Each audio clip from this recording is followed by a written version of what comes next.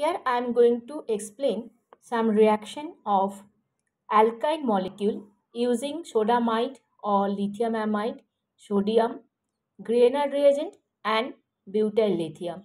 This reaction also proves that alkyne terminal hydrogen is acidic in nature. Here I have taken propyne. It has one terminal hydrogen. This hydrogen is acidic in nature, so in presence of sodium, it forms propyne 1-yl sodium and hydrogen gas. This hydrogen gets replaced with sodium and we get a ionic compound.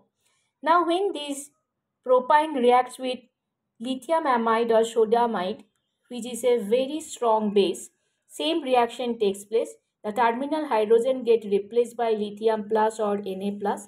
We get propyne 1-yl lithium or sodium and ammonia as a byproduct.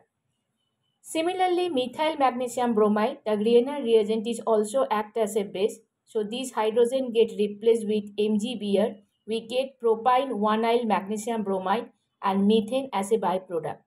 Now, the last reaction is reacting with butyl lithium, which is also a very strong organic base. So these hydrogen get replaced with lithium.